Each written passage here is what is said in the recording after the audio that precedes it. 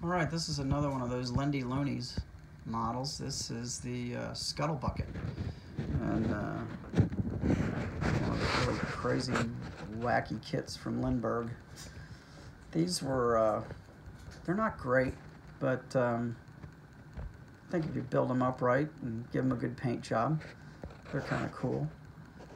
So this one's all airbrushed up, and candies and multiple candies on the car, and little spray can work there on the motor, and everything else. The figure's all airbrushed, and he's kind of cool. He's pretty basic, but I built this just pretty much straight out of the box, no modifications, and didn't add anything to it because there's really not much else to do. But he's kind of neat. I like the figure.